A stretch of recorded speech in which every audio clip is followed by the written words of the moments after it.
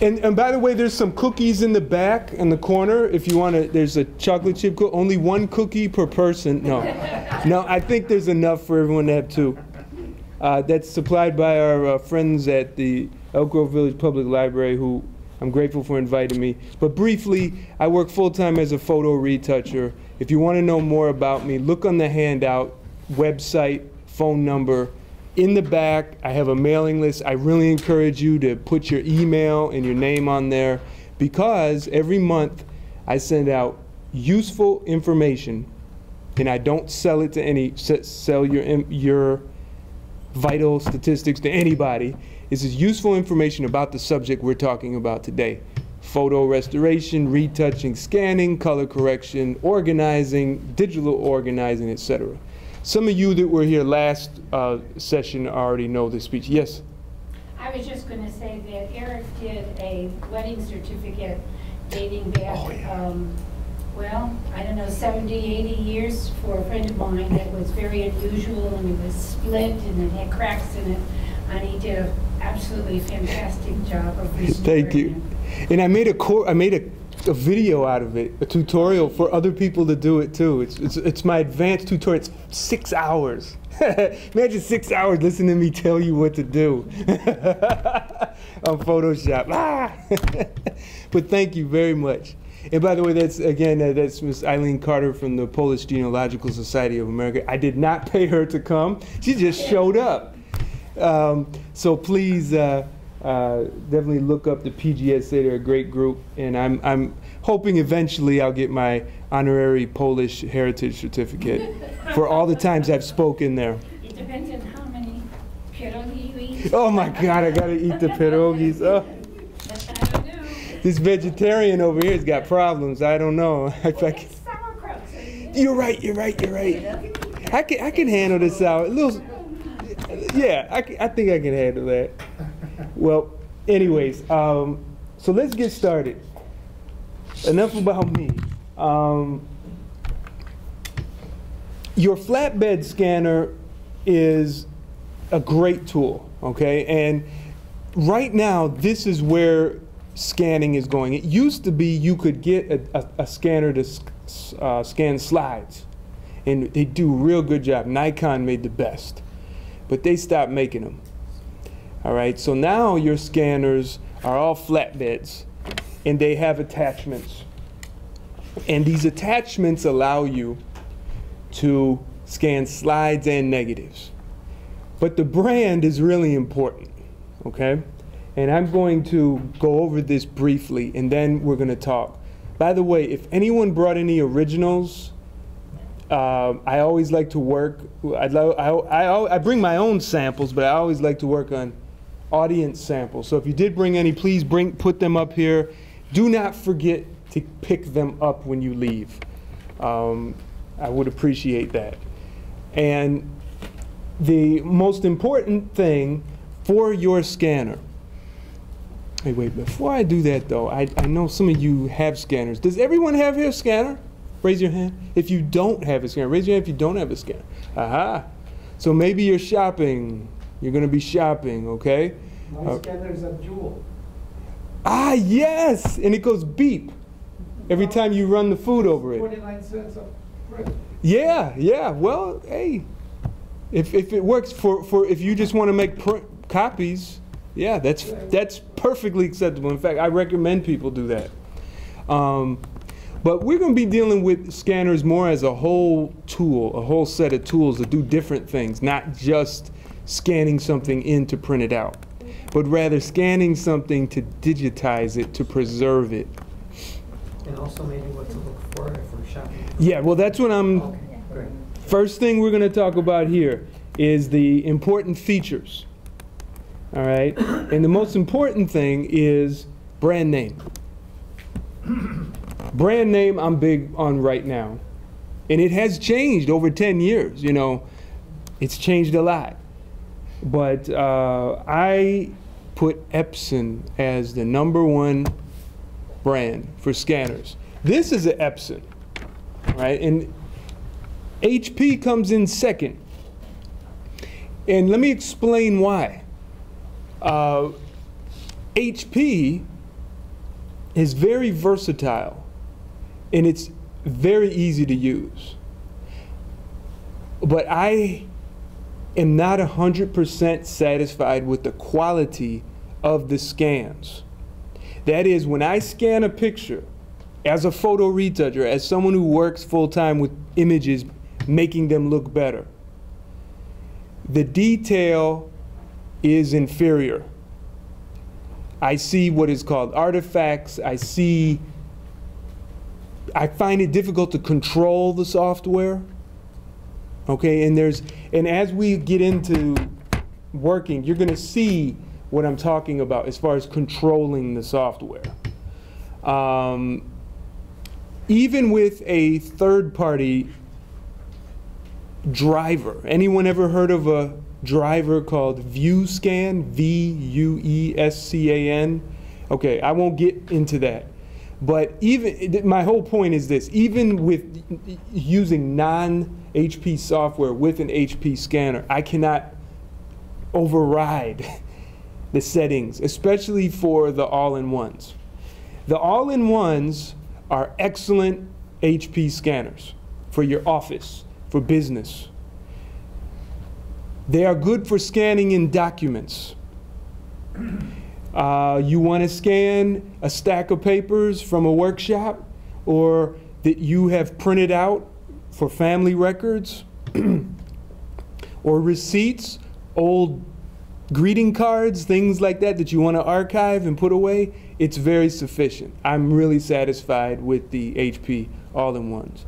But when it comes to making scans of your photos, Epson is the way to go.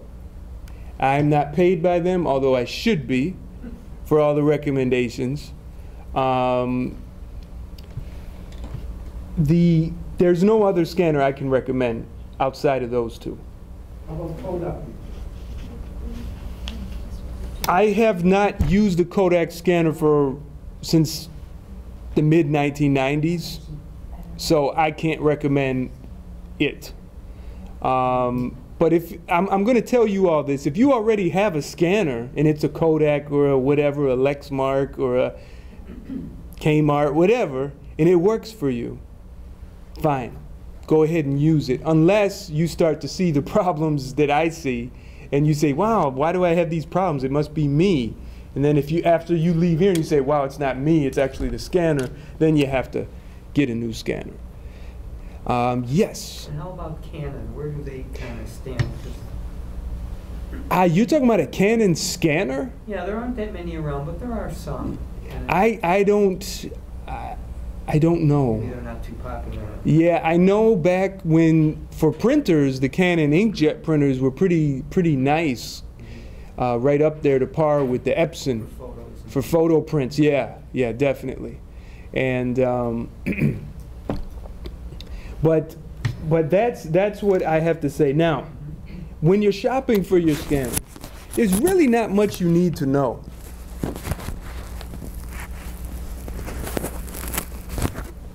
The all-in-ones, and that when I say all-in-one, I'm talking about it scans and it prints and it probably receives fax too. If one part of that scanner malfunctions, let's just say the printer stops working. Generally, the scanner won't work either. Let's say the scanner stops working. The printer might not work. I've had this happen to me. I bought an Epson all-in-one back in 2006, I think it was, 2005, you know, and that was a real bummer, you know, and I used it for demonstration just to teach with, you know, and here I am, I got to teach with this thing, and I can't teach with it because I wanted to be able to print and scan while teaching people. I recommend a dedicated unit. And that, what I mean by dedicated, I mean it's dedicated to scanning. You know, just like those of you who are married, you're dedicated to your spouse. So you should have a scanner that's just dedicated to scanning, all right? Especially when it comes to your photographs, especially your family photographs. Because I guarantee you, quality really makes makes a difference. Now this part I get into on the next tip, but I should mention it. I'm going to kind of mention things a little bit out of order. The next part that I think you should have is something that can take the film, 35mm film, and slides. Especially if you have any 35mm film or slides. This one, for example, has the flatbed. This is an Epson V500, V350, sorry, they don't make it anymore. The V500 is the modern version. And it has adapter for 35mm outside of it, outside of the holder, and then it has it with the holder. Very convenient. This is actually, yeah, right. Then if you get a more expensive Epson, this one may get something like this will cost you 150 bucks. If you get something about $400 or $500, you'll have one that can do up to 8x10 negatives and slides, 4x5s, and all those odd sizes, and it does a really good job.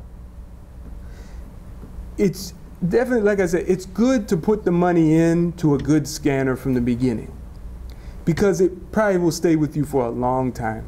And I have a scanner, it's called a Microtech. They don't make it anymore, but it's a real workhorse for me when I do scans for customers. Now I will say, if you have, does anyone here have artwork that they might scan? No? Okay, so I won't even mention that. So the other thing that's neat that you can look for, not as important though, is being able to scan multiple types of images, is a removable lid.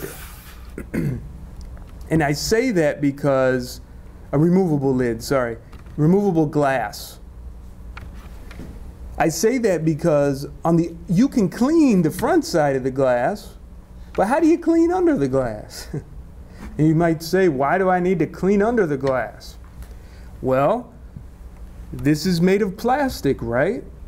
Plastic is always emitting gases. It's breaking down. It's a petroleum product. It's trying to become oil again. And what it does is what they say, gas off. It gases off and builds up residue on the other side of the glass. And maybe, has anyone ever seen that when you see the scanner and you see like a weird kind of sheen underneath? Well, take a look next time the scanner light's on. You might notice that. This is something that isn't going to ruin your scan, but it's one thing that kind of could cause a minor problem, a minor inconvenience. The removable glass types are more expensive. This one, you won't find that. These are the lower end. And I use this for demonstration for classes when I'm teaching. Yes? Are they pretty easy to find, the ones with removable glass? And what yeah, might we be talking about as an average price? Well, so for the Epson, let's just go online since we got an internet connection, right? That's all right with you. Let's go to Epson here, and I think we're in the USA. I'm going to go to scanners over here, and of course you click and click and click and click, but pretty much follow the scanner. And I always like to click on the big ones, the large format, but these are quite excessive. You really don't need this unless you are working full-time in something like this. You're actually working with people, other people who will pay you to make scans. So let's go back. This is called the home and professional. So this is just the the other end. So here you go. So the V33, currently out of stock. They're probably just phasing that one out. V370, which is like this. But the one I'm talking about, the ones I'm talking about are up here. V600, I think that one is removable. We'll go to it in a minute. And this 700, and then of course you go up to higher. So the V600 here, look at, they show you right here, it actually has a light bulb in the lid and it's got a light bulb in the base. The light bulb in the lid scans your slides and your negatives. The light bulb in the bottom scans your flat prints or documents. The software that comes with it is excellent. And they're all the same pretty much. All the Epson printers, scanners use the same kind of software. Is this specific lid removable? I'm not sure. I can't tell you. But it's something to look for, and you can always call them up and say, look, I want to be able to clean the glass, you know, properly. Can I do that? It's important to have a removable lid. Well, this part, when I'm talking about, when this comes off, if I can take this off, I can scan part of a book or something in a book a lot easier than I can with this thing on. And it's okay because this actually lifts up so that if you do have something thick, it compensates. But sometimes it just doesn't fit right. You really want to press hard without breaking things. Okay, so these are little extras. But the most important thing is up at the top, you know, and I put A, most important, is brand name, and 2, a dedicated unit. And the portability aspect is very nice if you happen to be going to someone's house and you want to scan their pictures, or if you're at a library or you're doing research at an archive and maybe you can scan what they have there. There's a neat little thing called FlipPal, and I don't have this on here. Let's see if hopefully I don't come up with something. Yeah, you never get it right, do you? If you just do the URL. Yeah, good. So FlipPal.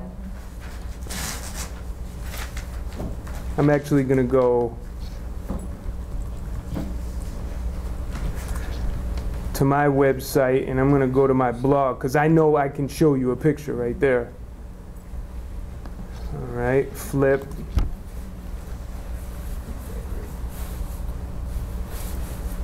So here's a neat little device. This thing that you see on screen is this big. It's the size of a book, you know, a hardcover book. And you could put it in your backpack, your purse, anything, just carry it around.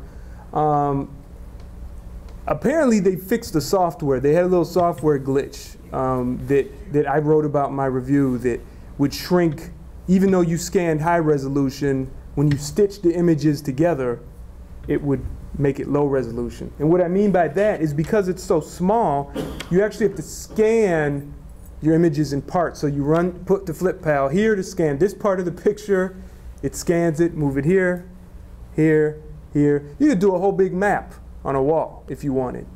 And then you put in your computer and you click a button here, click a button there, and it takes 10 scans and puts them all together in one big image. It did a real nice job. But then I found that it was, even though you scan it at high resolution, the stitching software would make it at low resolution, which means if you had small details like words or eyes, little details in big images, they would disappear. So I put an update in my blog on my website there. And you can, of course, email me if you're like, well, where was that article? And I'll give you the link. But I think they fixed it. I hope they did. I don't have the FlipPal. It's something I need to definitely get. So here's some things to consider when it comes to transparent originals. And what that means is negatives and slides. That's all I'm talking about. I'm not talking about prints. Okay, when it comes to transparent originals, flatbed scanners have been catching up with dedicated slide scanner quality. And what that means is having a scanner that just does negatives and slides, all right? And I mentioned the Nikon Cool Scan. So this is a reason why if you do buy a new scanner, get one that can scan transparencies.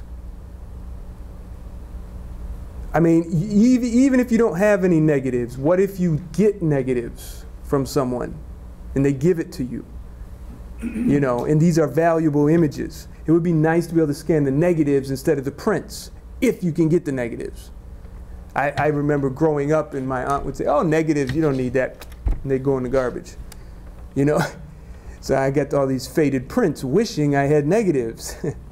So the other thing is keeping, you would be surprised of how this affects your scans, and that is your surface. Keeping the surface clean and being very careful about getting sharp objects on the surface. Even a button from your shirt can scratch it. You really don't want to scratch the surface because that's just more of a distraction in the image, more things to clean up later. I want to show you also how you can find the best part in your scanner. Now, every scanner, no matter which one it is, has what's called a sweet spot. That means the area where it makes the best scan. You can put it right up here to the corner. Actually, that's not the best spot, especially if you have one little picture. All right? Usually it's somewhere in the middle. I'll show you how to find that out. And again, like I said, every one of them, even the brands, even if I got two different Epsons, they'd be a little different. And I hope to show you. Any questions about this? Yes? I think you talked last week, what was the quick tip you gave us for cleaning, not last week, 2 weeks ago, cleaning the glass again? What could we use that? Spray this cloth. Yeah. Just water? Did you No, Windex? Yeah, I would use a high quality window cleaner like Windex, you know, and spray the cloth. And you know, you don't want to use just any cloth because you don't want to put more lint on it. It's just more stuff to clean up later. And as you scan more, you'll start picking up stuff. And you'll be like, man, I got to clean this up. Yes, sir. Windex has ammonia. Yep. What's that going to do to your glass? Well, if you wipe it off, it'll make it real nice and clean. It won't streak. Yeah, but yeah. It's glass. Yeah, I understand that. It's glass, but I have not... reaction between ammonia and glass. Really? Okay, so what is that? What is that? Cloudiness, maybe? Yeah, I mean, that ammonia pretty much dissolves quick. Yeah, it could be the mix that you have, the ratio of ammonia to water that could affect it, you know, and cause problems. If you have a little eyeglass cleaner or lens cleaner, that's real nice. Costco makes a great one. Okay, Costco makes, here we got a recommendation for a Costco lens cleaner kit. Yes. Okay, so, you know, do that. Just make sure it's dry before you put anything on there, okay? And if you do spray it on the surface, just realize that it can get stuck in the cracks and just cause a lot of slimy things. All right, so let me wake up this scanner, and we'll talk about the sweet spot. All right? Yes? Go ahead. Typically then, if something fails on the scanner, whether it's one of the light bulbs or the ribbon that's inside, typically do people just send it back to the manufacturer or other places that will take it to? Yeah, unless you want to fix it yourself, and there's all kinds of things online of people who fix these things themselves and they share how they do it. Your YouTube video, you'd be shocked. But typically something like this, if the bulb dies, you know, that's it, it's over. It's over. And if it dies that fast, this is something defect. Hopefully it happened within the warranty. But it's not like you take it into Best Buy or Office Depot. You pretty much send it back to HP or Epson. well, no, wherever you buy it, you know, bring it back. I would say if you bought it at Best Buy should will probably honor the warranty or extended warranty. You'd have to call them up. Okay. Keep in mind too that the scanner bulb isn't on all day and all night. It's only on when you're scanning generally, unless you like to leave it on. I turn the power off on my scanners when I'm not using them, you know, and my printer. I just don't want to be an energy hog. Yes? What's the average lifespan of a scanner? That's a good question. I don't know. Use. It's not my job, but how long should I expect my scanner to be good for me? Yeah, I have no data for you, but here we have someone who says long, so what would that be to you? I had a Epson for 6 years, and it wasn't gone. I just got a new computer, and it wasn't compatible, so I had to buy a new scanner. Yeah, because the cable. Right. Yeah. But I mean, 6 years. Yeah, she'd still use it. She'd still be using it if it, you know, she didn't have that compatibility problem. See, that's the thing that'll get you. Right. Compatibility. And the resolution is getting better. I don't know if you can get any better now because it's like, well, what else is there to see for detail in a scanner? So scanner technology, I think, is kind of leveling off now. So now the big thing, your biggest problem is not going to be, is it going to last? Is it going to be compatible? If I upgrade on a computer or something like that. Right.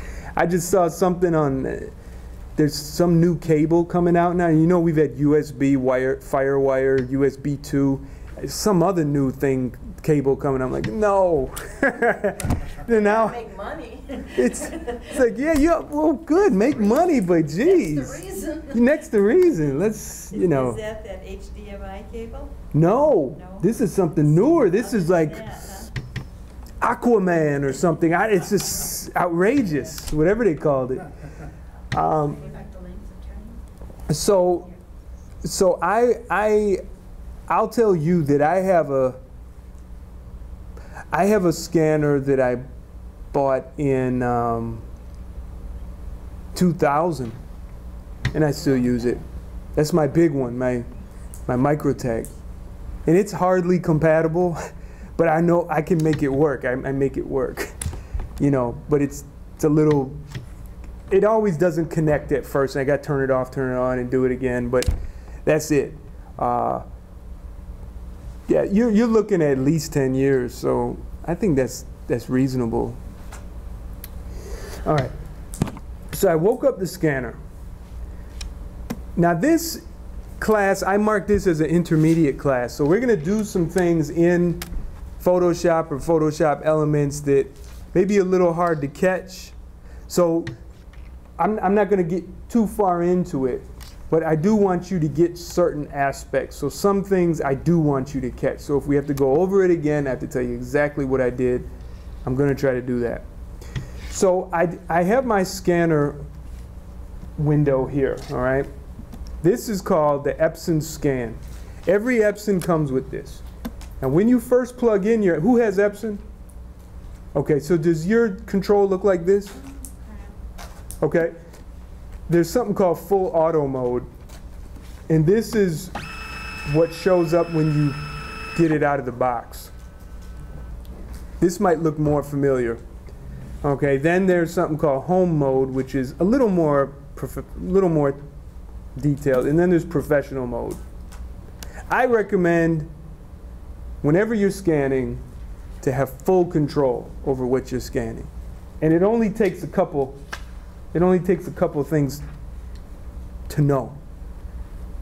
Is that professional mode then? This is professional mode. I mean, does that give you the full control? Yes. Okay. Yes. And let me close this window here. My windows are disappearing. All right, let me quit this buggy here. Quit. All right. Now, I'll go over what's here. Document type, reflective. Again, all that means is I have a print. I have a tintype. I have a document. Film and film. These are transparencies. Auto exposure, that's the only auto thing I will tolerate with my scanner, is just choose the one that you're doing. I'm at this stage, I'm doing a photo, even though there's no photo on here. We'll get to that soon. Image type, we want it color. All right, you may see lots of choices. You just want color. Remember that, color, color, color, color. Even if it's black and white, color.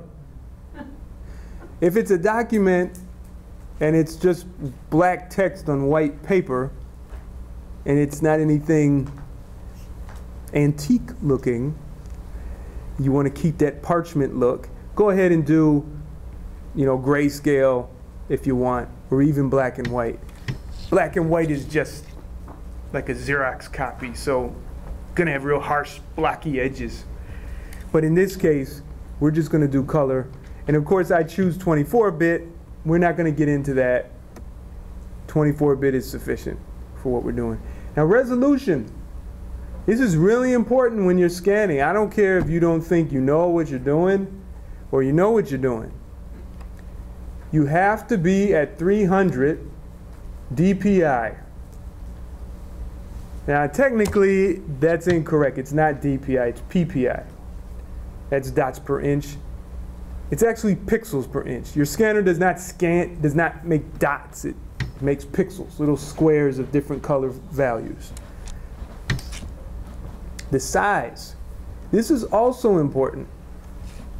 How big do I want this image to be? Some scanners may say magnification. All right? This Epson happens to call it scale. Just think scale up, scale down. 100%, at least 100%. And then you should add or more with a smaller original. Because you think about it, if I scan my 35mm negative at 100% size at 300 pixels per inch, it's still going to be small. How am I going to enlarge it to an 8x10, let's say, right? So you actually have to make the magnification higher.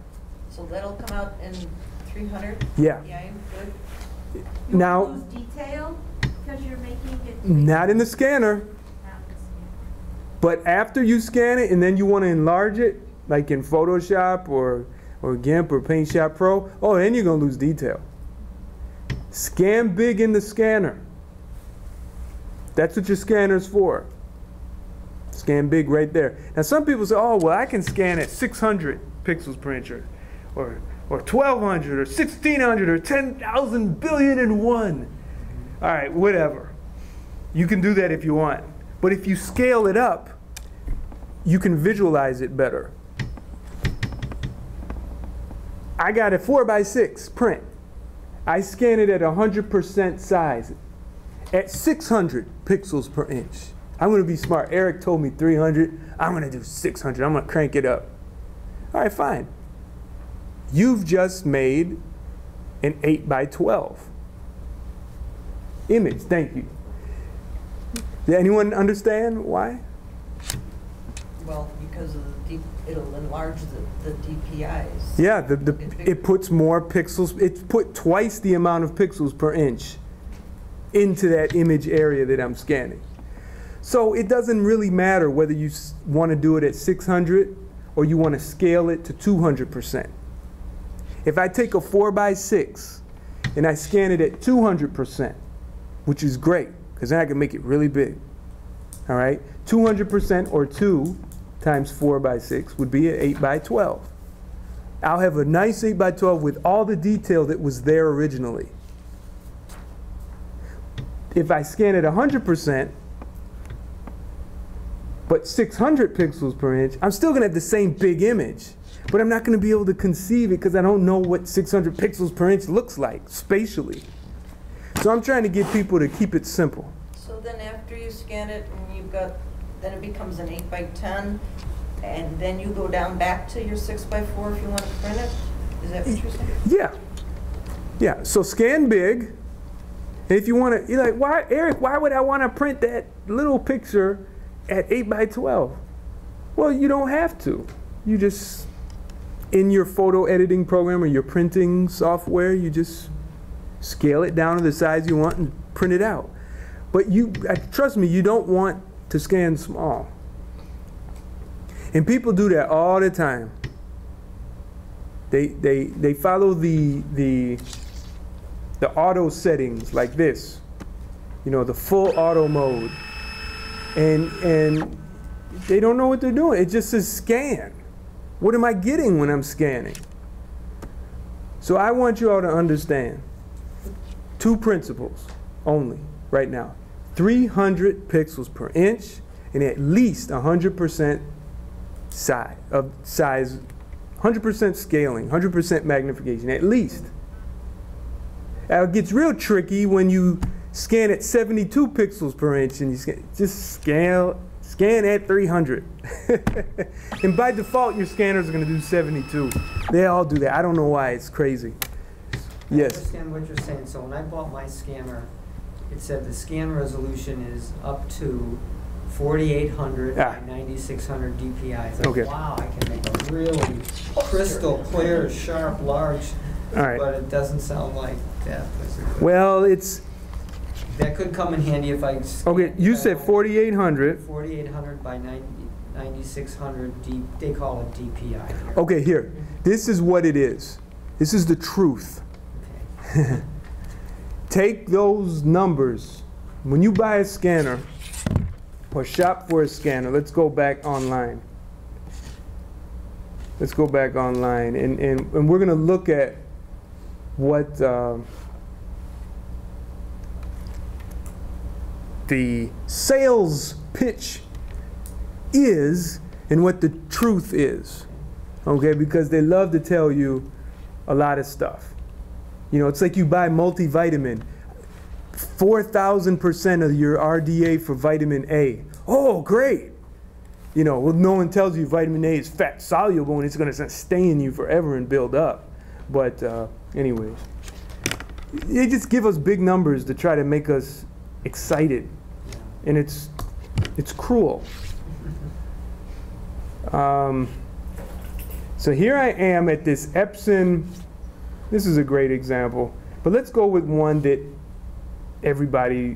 most everybody can afford. I want to go to... About the 600 or the 5, whatever, whichever one. Let's do this one. Okay. Let's do this one. I think, was I here? Oh, no, I wasn't. Okay. So here we go. This is a, we're going to go to the specifications. Now look at this. Right here. Resolution.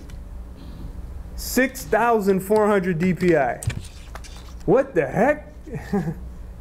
Am I going to need that? Well, yeah, you are, but here's the truth. Take 6,400, take the stated DPI, and divide it by 4.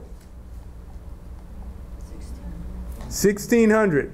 I used a calculator so I wouldn't make a fool out of myself. But that is the maximum resolution that you're going to get out of your scanner. That's all you can dream. You can't dream of a resolution higher than that. It's just not going to work. You said, but it says 6,400. Well, that's on all 4 sides. It's 1,600 here, 1,600 here, 1,600 here, 1,600 here. In a pixel on your whole flatbed. And that's good. I mean, 1,600. But let me explain why you need to understand that. Is because when we scan a negative, what did I say about a 35 millimeter negative? It's tiny, right? What do you think this, at 100% size, what do you think the resolution has to be? It's got to be really high. You see what I mean? That's where you use lots of DPI or PPI or whatever they want to call it. It's with small originals. You got an 8x10 or 5x7 print. I mean, you don't need it that big. You really don't. Even if you were going to make a billboard out of it. Billboards aren't printed at huge resolution. They just print them big. Because people see billboards from far away. They don't go up to it. Honey, let's park the car here on the Kennedy and look at this billboard real close. No, you look at it from blocks away, okay? So that's the truth about resolution. So I guarantee you, all the scanners you all have right now have sufficient resolution. I'm sure of it. Unless your scanner is from 1989 with a SCSI adapter, I don't know how it could work on your PC, but it's fine. Your resolution is fine. Now, how does this relate to the original picture, which is in different megapixels? Oh, well, you're talking a different dimension. Right. Yeah, so megapixels, that has to deal with digital images from your camera. Right. And I can't get into that right now, but, Okay. But if you have a 10 megapixel camera, right. even if you had a 5 megapixel camera, you could make 11 by 14 prints at 300 pixels per inch. It would still be nice and sharp. Yeah, yeah. As long as you set the, but here's another thing, I'm getting sidetracked now. Here's another thing, is you get your scanner out of the, your camera out of the box, and oh man, I'm shooting lots of pictures at 10, this says 12 megapixels, right? Well, you have to check the settings of your camera to make sure it's set for the highest resolution, okay? Otherwise, you're not getting your 12 megapixels of milk, okay? You're just getting 6 or 3. Or I had a cousin say, oh, I got this new digital camera. I can take thousands of pictures.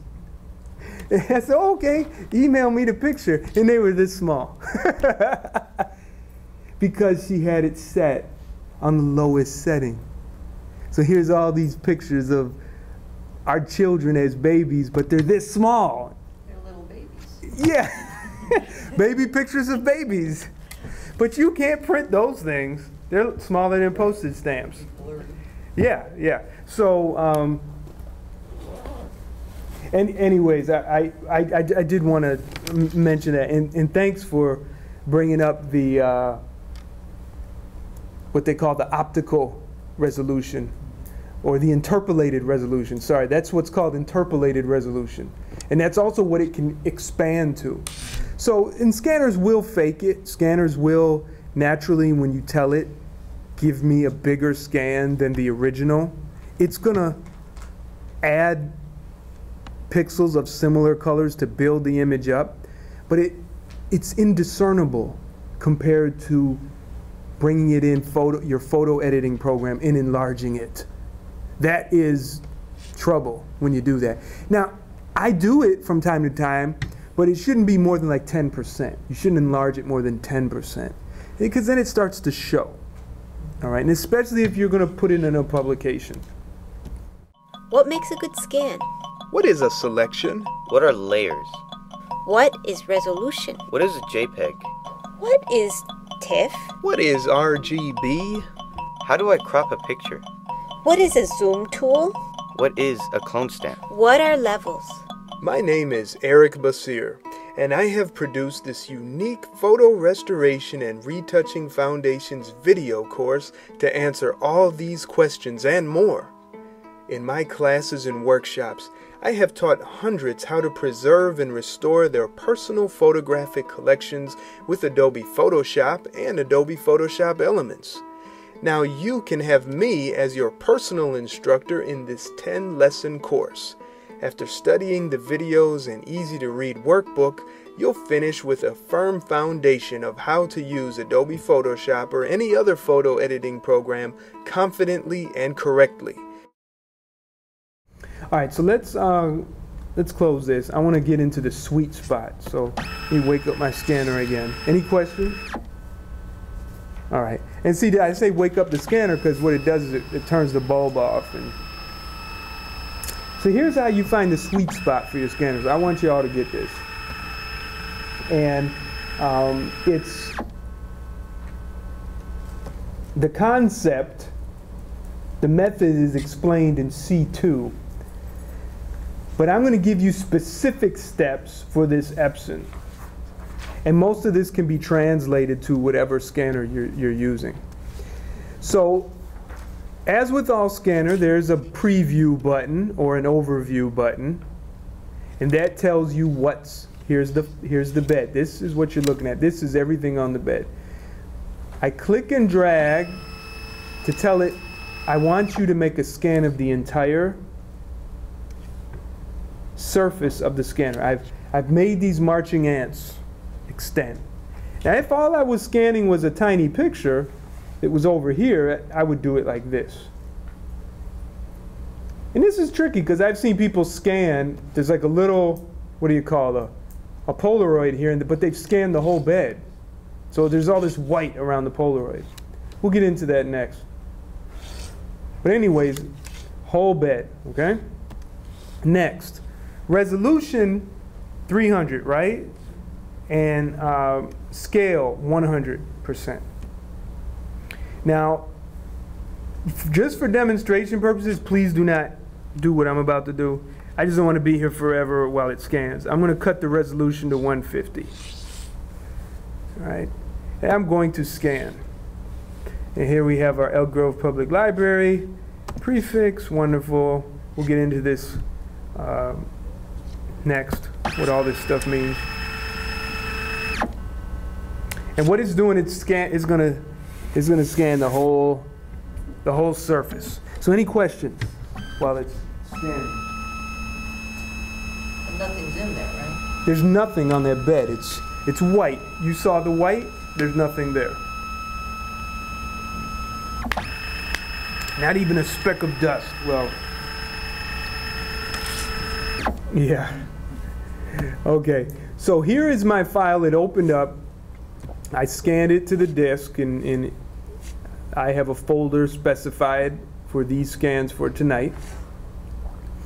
And I will open it.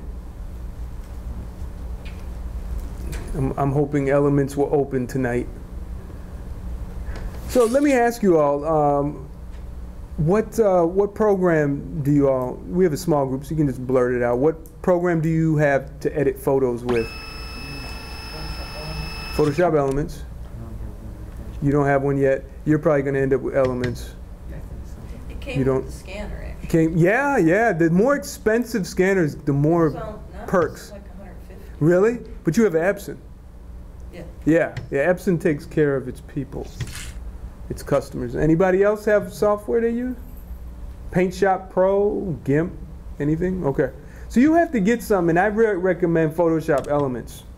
So even to just kind of don't worry so much about what they send you, because you'll usually get some with every scanner, but just Elements would be the ideal choice.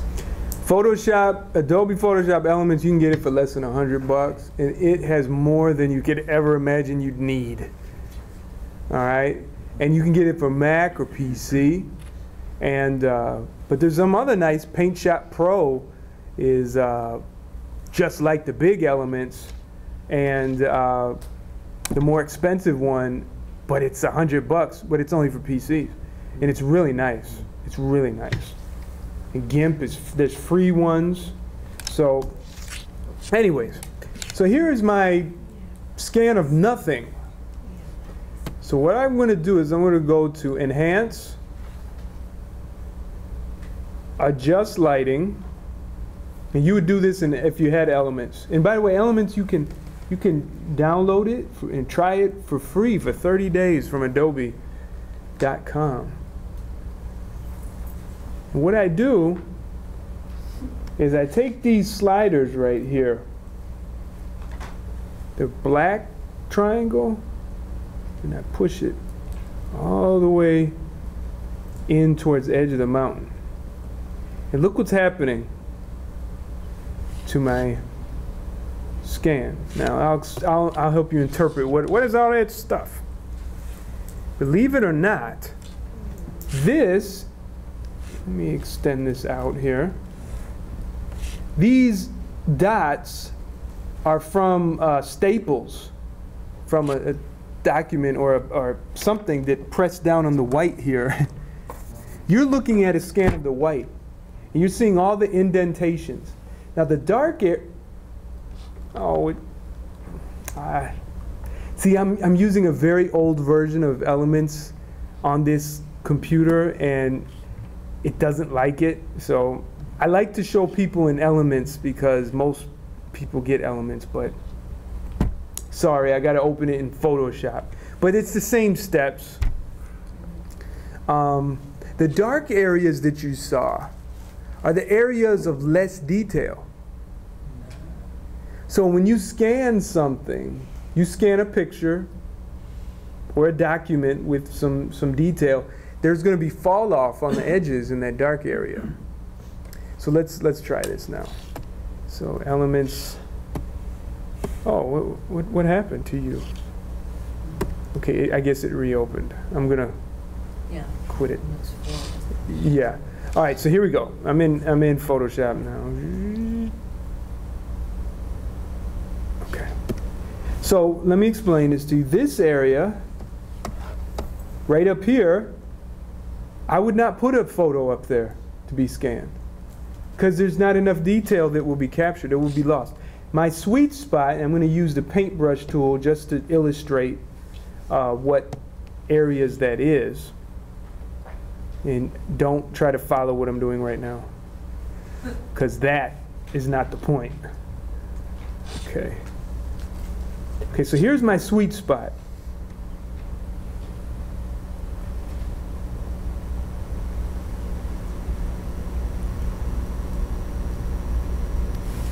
I'm going to have to just admit it. This is it too.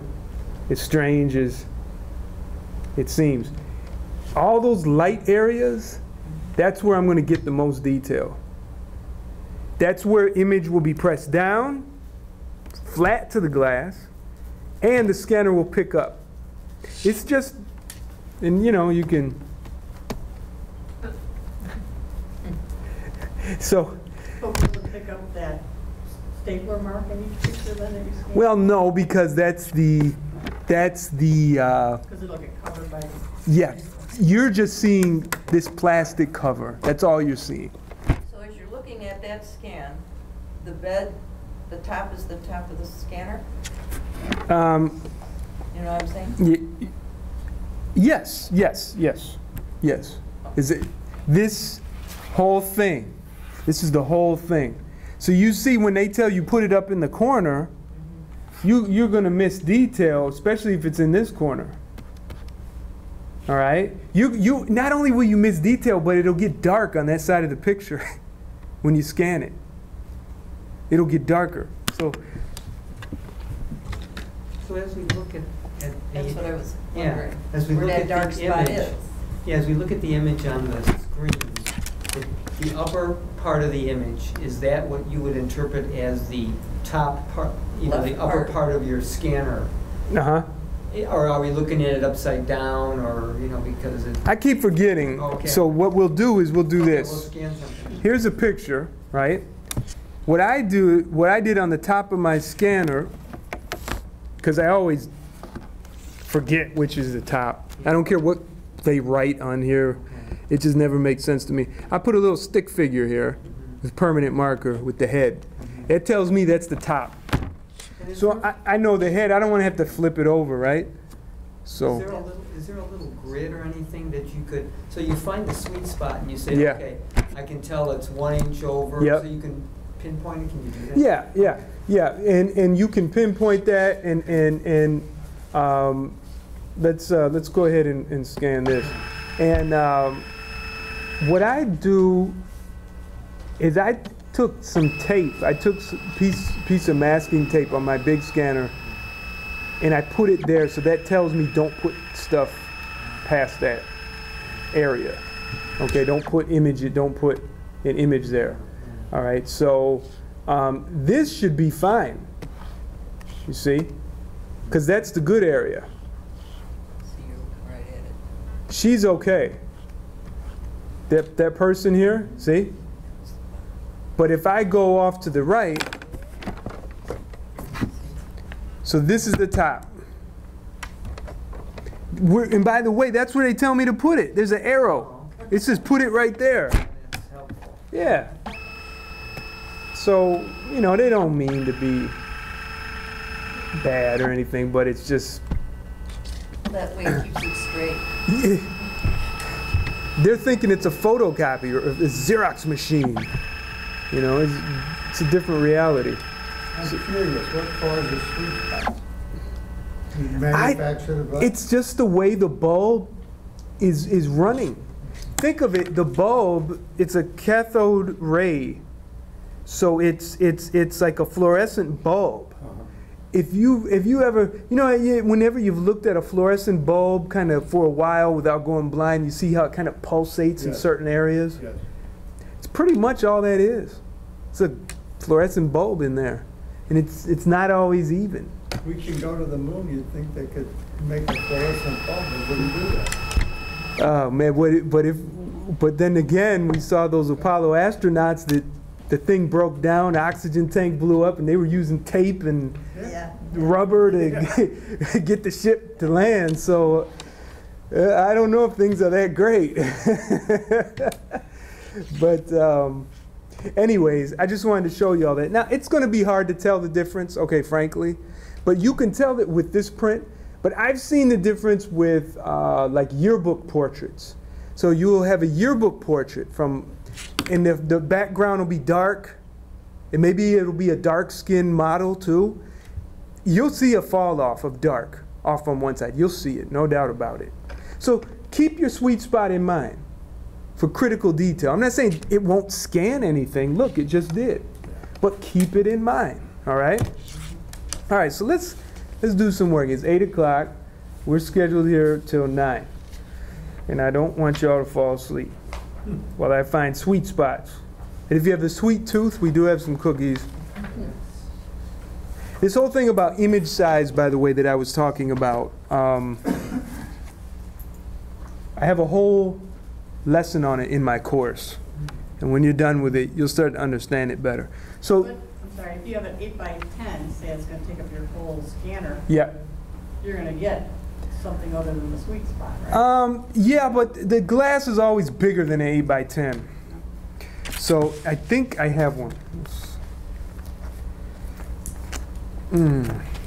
This is a naturalization. I think this was 8x10. I mean, there's plenty of space around it. Plenty of space.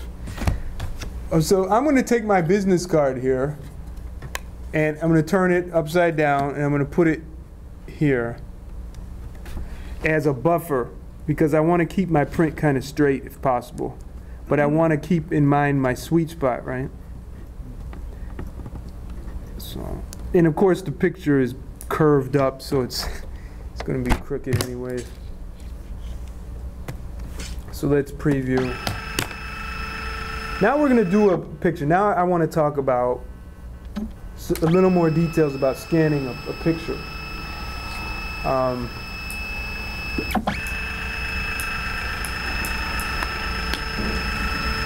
So in part 2 of the first page, I talk about single photos and multiple photos. And on we've already discussed scanning in color. And we don't scan black and whites in color, right? Or do we? We do. Ah, very good. Everyone knows. We do scan our black and whites in color.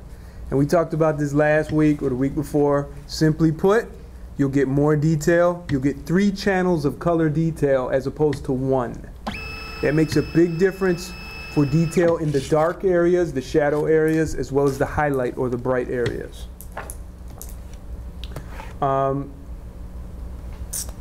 Look at that, right in the middle.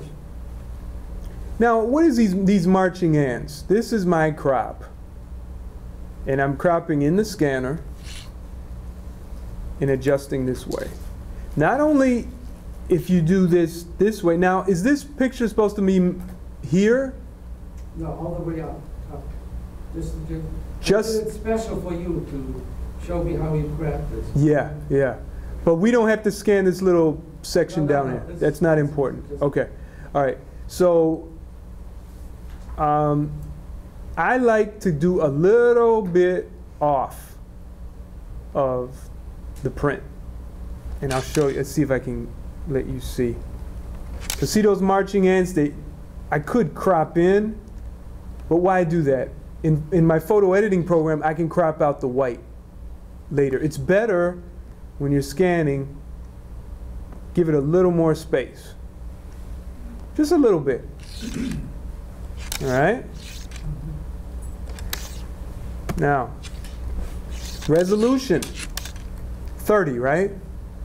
3,000. 300. 300, yay! 3,000, 300. One less zero. 300.0, that's what I meant. Scale, 100% at least. So when I say at least, that means why not give it some more? Okay, so for what I would do with a small picture like this, I would put in 200. And then what's nice about this scanner software is it tells me, well, the target size, that means the finish, what it's going to be when it's finished, is going to be about 8.5 by 8.5. And what is the original? It's about 4.5 by 4.5. Now, for demonstration purposes, to save time, I'm going to put it back to 100. Now, there's all kinds of interesting settings here. Trimming, I keep forgetting what trimming is and how it works, but I never had to turn it off. And when I did look it up, I'm like, why would I turn it off? So in Epson, it's always defaulted to on. I've never turned it off. And I think there's a purpose for it.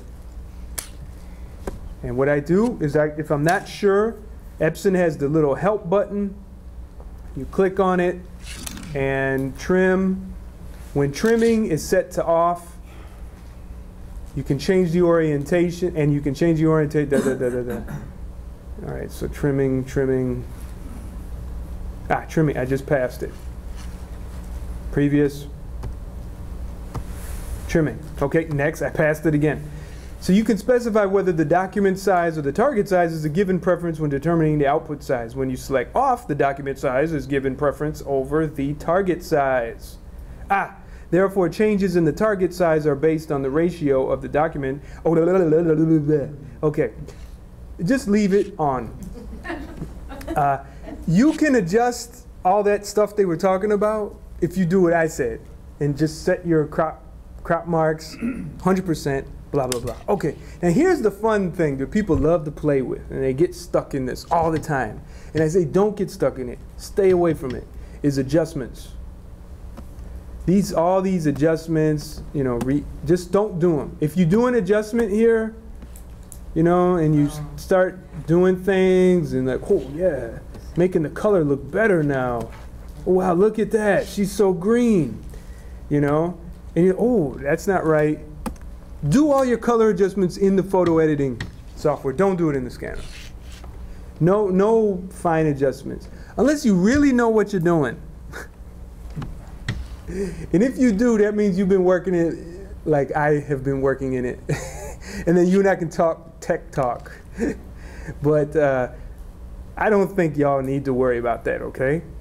Unsharp mask. That means sharpening. Never, ever turn that on in the scanner.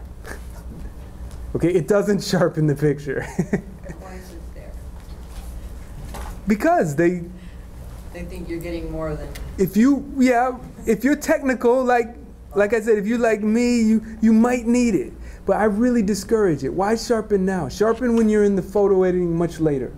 And the sharpening doesn't sharpen, it only builds up contrast between light and dark pixels, giving you the illusion of sharpening. If any of y'all have looked at fine art, paintings, if you've ever noticed, the artist can make a subject pop out of the picture simply by painting lighter colors around the subject. Maybe even a white halo. A little white glowing halo, and it makes, oh wow, right away your eye goes right to him. That's where this comes from. That's the same concept. It's not really sharpening. Okay, descreening. Descreening, and I hope to get to it tonight, is only applicable for printed originals. And what I mean by printed originals is newspaper articles, all right? And, of course, I have an image from a newspaper. And you'll see why you need to do it a little bit later.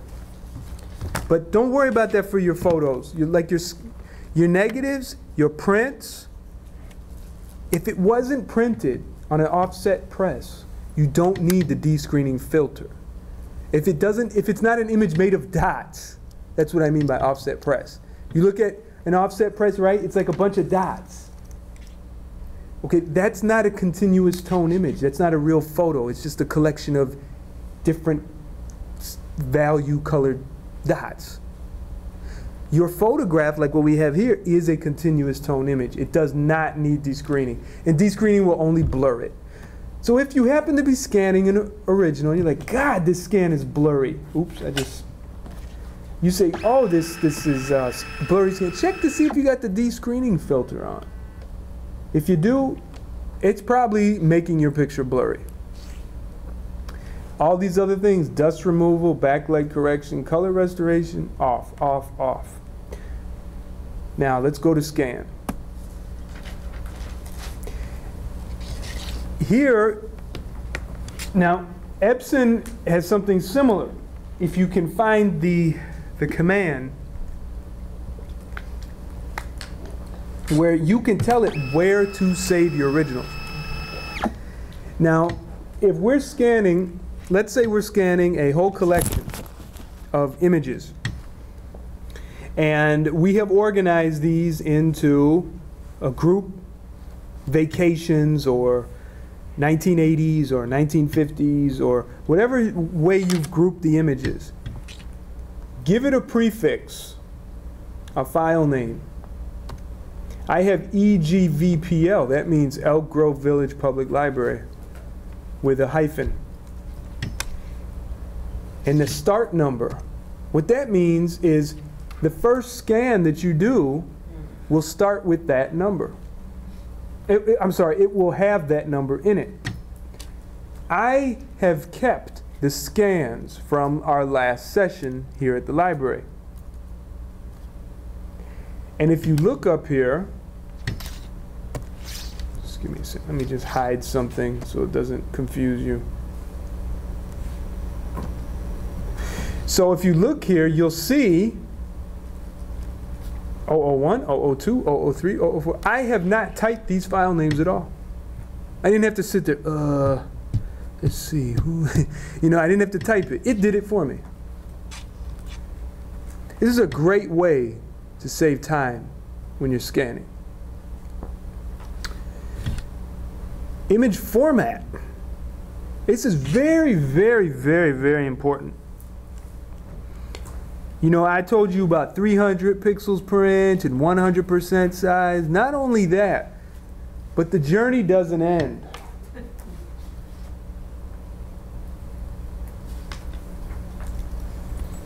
It's in your handout from last week, but some of y'all weren't here. So if you want, you can email me and I will give you that handout. But TIFF is the file format of choice. You should be scanning all of your pictures in TIFF. Not JPEG, not PDF. I will give an exception for PDF documents. So if you're scanning this Scanning 101 handout, go ahead and do it as PDF if you want. That's fine. Portable document format. That's appropriate. But PDF is not appropriate for prints like this in negatives. JPEG is not. And as we discussed last week, simply put, the JPEG makes a smaller file, but not without sacrifice of detail. And I will show you on screen what it looks like when you save as JPEG. So let's finish scanning this.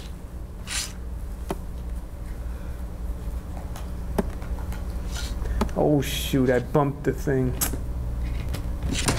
I'm so animated with my hands, you know. Excuse me. Any questions? Let's try it again. What is this? Firefox. All right, good.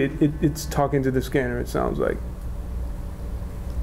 Good. All right, finally. Let's try it now. Scan. Okay. Okay, good. It's scanning. So any questions while it's scanning? All right, so TIFF is a format that will maintain the quality of the scan. So whatever quality of scan you made, whatever your HP or your Epson or your Canon gives you, TIFF will preserve all of that information. JPEG will compress the information as far as color ranges. It will average out some of the colors. Most of the time you won't notice it unless you keep opening, working on it, saving it, closing it, opening it, working on it, saving it, closing it. That process makes it degrade very fast. Every time you open, work, and save a JPEG. TIFF, you can do it all the time. Just keep working on it, saving it, closing it. And it won't change the quality. So let's take a look. I'm gonna open it. And, all right, open it in Photoshop. So the neat thing about, this is actually a copy photo of something that was printed with a descreening filter, it appears. This was actually a good scan of something that was already printed. This is, where did you get this? This is, what's her name? Jamie Curtis, is that it? Jamie Curtis. Jamie Lee Curtis, yeah. So is this from a... Jewel Oscar. But I'm saying, where'd you get the original? It's from a magazine. Oh, there you go. I did it special for you. No, I'm first time here. I thought you can do, because the sign is not full. If you could finish the sign, is that possible? Yeah, but that's not for today. That would have been last week, last session. We're just doing scanning. Yeah, and I did the other things. I'm first time at that, so. Yeah. Okay. But she's nice, anyway. Yeah. But this was a good scan from a magazine because there's no real strong patterns in here. So this was a good scan. But okay. So file. But going back to you can do the artwork, if you want to, right? In the scanner. I mean, it's finish the sign. You want to like build out the sign? Yeah. Yeah, you can do that in your photo editing program, but not your scanner. Okay. Any scanner that claims to do that is got to be joking with you. Okay. Right. Yeah, you're gonna have to do it. It's hard work, but with practice, you get it done. You can do it. Okay, so let's go to JPEG here. I'm gonna resave this as a JPEG. And I want to zoom in close, just so you, I got to get a little closer. This might be hard to see. And I'm going to do a JPEG here. Save. Okay, now this is a great way to illustrate. Now here is the maximum quality JPEG. Now if I drop it to the low quality, look at what happened. Can you see a difference? Yeah. Yes. So before, after. You say it's pixels. It's pixelated. All it's done is... Your DVD goes haywire. That's like, yes. It's compression. And a DVD is nothing but compressed video. It's compressed raw video. So your picture here with JPEG, I'm showing you the extreme of saving as JPEG. But let me tell you, your scanners that save as JPEG, they're not saving as the default 12 maximum quality. They're usually around 10 to 7. And it's hard to tell the difference. But believe me, you don't want it to go in that direction at all. It's just not a good idea. All right? So choose 12. Choose TIFF. No, but I mean the quality options. Well, why would you? Okay, Oh, no. That's If- for JPEG, right? if you have to save a JPEG, save as 12, unless, I have to put this out here for you. If you want to email someone a picture, you can't email them a TIFF. Yeah. Right, No. it has to be JPEG. Their email may not read it. It may be huge, Yeah. right? It's got to be a JPEG. So what do? I'm stuck, right? Like, ah, Eric, too bad. I got to make, what do I, someone, anyone. What do you do? Save as a JPEG. One is a TIFF and one is a JPEG. Yeah, save it. There you go. So make your TIFF, save that copy as a JPEG, and make it whatever quality you want. They may not care. Attach it, send it, delete it. It's that easy. Okay? Aren't you glad you stayed here tonight? I am. She was gonna leave. She said, "Oh, he's not talking about what we need to know." I said, "No, you should. It's free information, you know." So if you go home today, you learned one thing, right?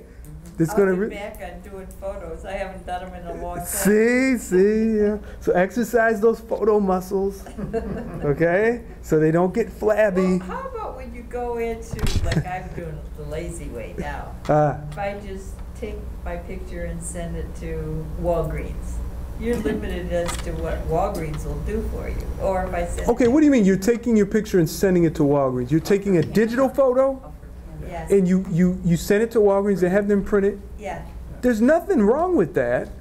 What I'm concerned about is what are you doing with the photo that's on your camera? Delete it. Delete it. Oh, you're kidding. Okay, he's joking, everybody. Please put your chairs down. No, I would save it, but probably in JPEG. You know, I'd save the whole. Okay, let me say something about that, okay? Your digital cameras, like this one, may only save as JPEG, Yeah, I think so. okay? They may not let you save as a TIFF. And if they do save as a TIFF, they probably are JPEGs and then it converts it to TIFF in the camera. So your only way to get the best quality digital camera is to have a camera that shoots what's called RAW, R-A-W. And that's like a format of non-formats. But you get the best quality with that. But if you save it as, it comes off of here as a JPEG, then you archive it, you save it, you back it up as a JPEG. Right. The problem is when you open it, you work on it, you know, clean up the red eye or something or stray hairs, save it, close it. Every time you do that, you bring the quality down. Okay? So if you're going to work on it, save it as a TIFF. Work on the TIFF. Okay? And you end up with 2 copies, but I'll know the difference. you know the difference. And hopefully you're not saving everything to your hard drive and that's the only place where the images are. Hopefully. Okay. That'll be another class. But,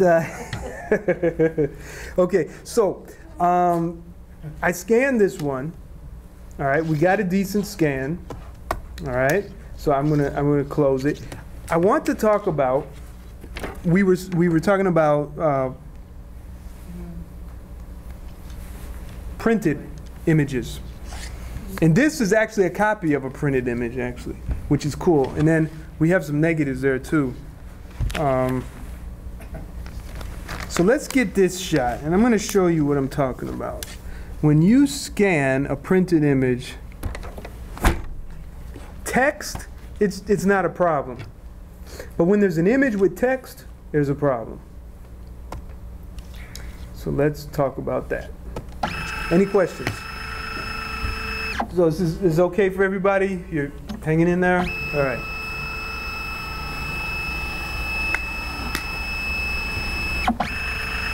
All right. And I got to move this over. All right, here. This actually came from a newspaper. And I don't know who it is, but it's an obituary photo. And let's look at our settings. So let's talk together. So we're going to scan in color, right? Good. Our resolution is 300, right? Our target size is 100%, but this is kind of small, 1 1/4 by, so I'd say go 200. And just for today's class, we can do it because it's not going to be too big. Now, let's scan it, no filters. Save as TIFF, right? And it's going to scan it. We're going to open it up and we're going to look at it. And then we're going to scan one with the descreening filter. Now sometimes your scanner software may not say descreening, it may say original. And you have to choose something, and so you might have to say newspaper or magazine or something like that. And now let's go here, and we're going to choose descreening. See this checkbox here? And I want to say newspaper, 85 lines per inch. That's printer terms, so that's telling you there's newsprint is almost because newspaper is a kind of tissue paper-like paper. It's not very strong. It's kind of ink really soaks through it. Okay, they have to do at 85 lines per inch. Now, if you have fine prints in magazines, the paper is coated, it's thicker, they do higher numbers. I don't know why, there's not too much difference between the three as far as the descreening filter, but generally, if it is a magazine, I go to 133. Now, fine prints, you may have a print like that you bought. It's not an original painting. These are original paintings, but to mass produce these, they put these on an offset press. You would scan it. That's where you choose fine prints. And if you have a coffee table book with big, beautiful photos, fine prints, but generally, magazine will be sufficient. Newspaper, let's go at 85. If you do more than 85 for a newsprint, it might be more blurry. You'll see. Because it is going to blur it a little bit, but it's really much better than how it is without the filter. And some scanners, like the one you did at Walgreens, is that where you took your print, sir? Jewel Osco. That one looked like it did auto descreening. So that's a real nice printer. Okay, so let's open these two up in Photoshop. All right, so I want to get close. All right. A little closer. This is the plain old scan. And you see what I'm saying about dots. Yep. It's not a continuous tone image. Now when I zoom out,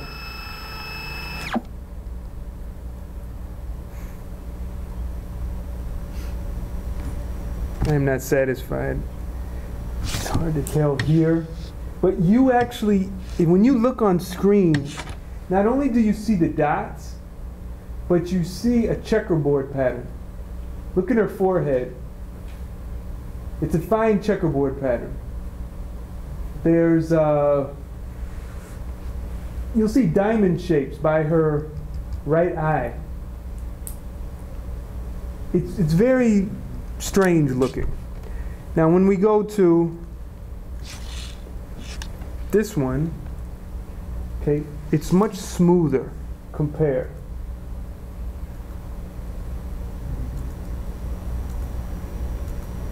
See what I'm saying? Mm-hmm. Now it's blurred a little bit, it's blurred, but it's smoother. So if you wanted to make a nice print from this, or a better print than the original, you would descreen it. The problem with not descreening from the beginning is it's very hard to make it look better later. So I recommend descreening from the beginning. So let's get close here. And the lighting is not so ideal, but I don't want to be completely in the dark. But again, here, did I do the same size? Yeah. There we go. I mean, look, this is the original. I mean, it's very distracting, all those dots. Yeah. And they make weird swirling patterns at different zooming in and out. So again, when you're scanning printed materials, you got to use the descreening filter. Any questions?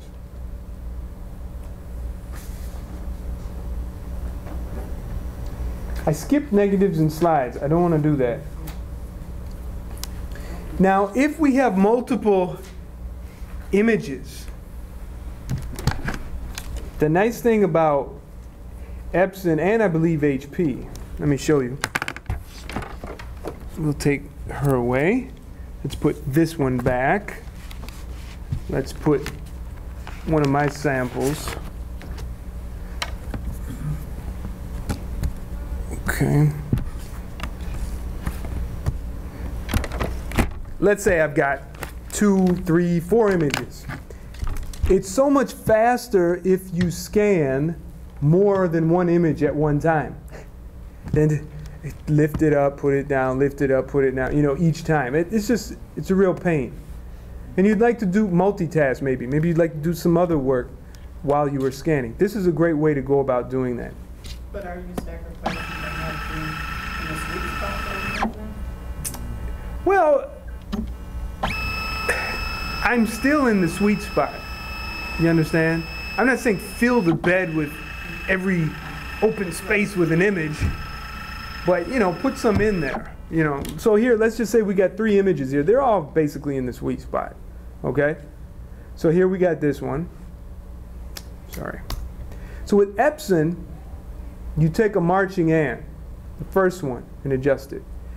And then you just click and drag where you want another marching ant outline. Here's a second one. And here's a third one. And it disappears when you go to the next one. It didn't disappear. No, I mean it doesn't show. Right, but you do see do you see that black outline? Right here? Oh. See that black line? Yeah. So when I click on it, it's activated.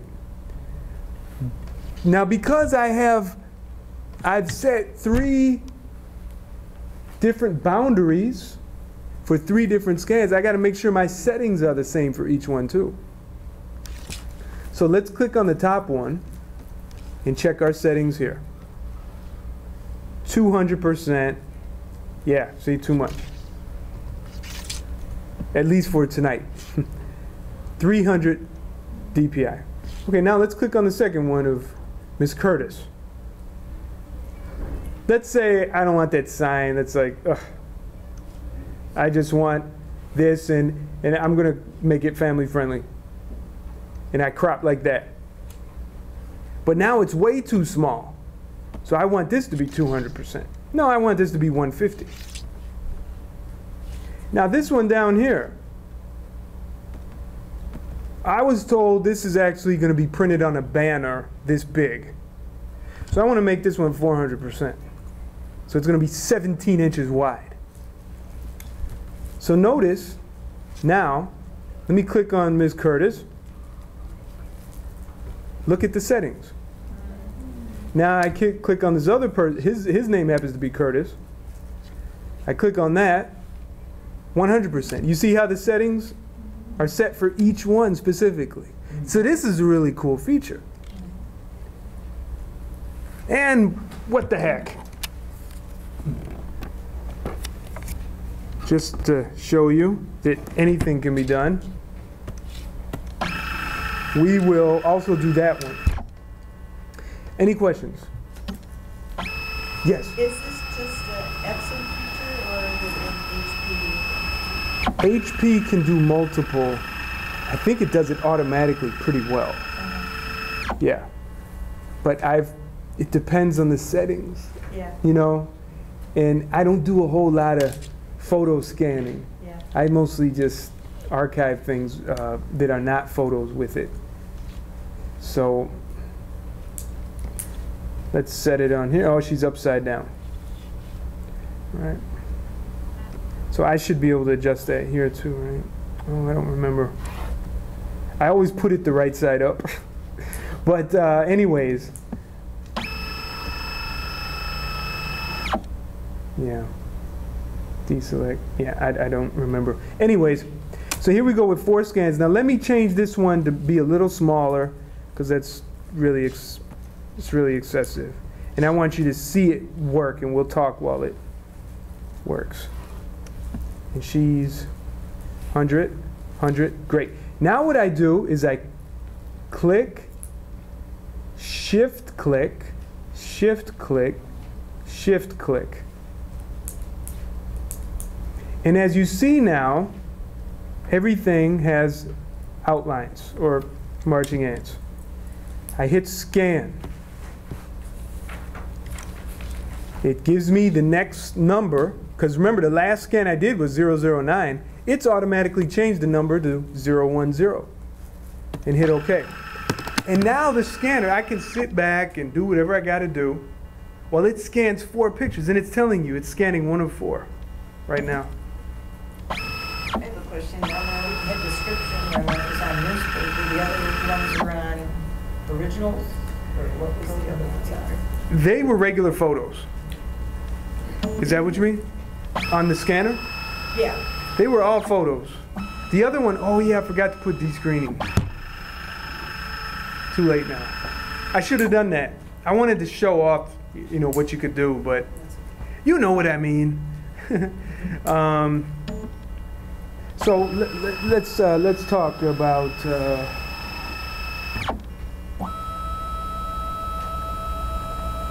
file naming is really interesting. Did you ever have a bunch of pictures and they had file names that you didn't like? You wanted to change them?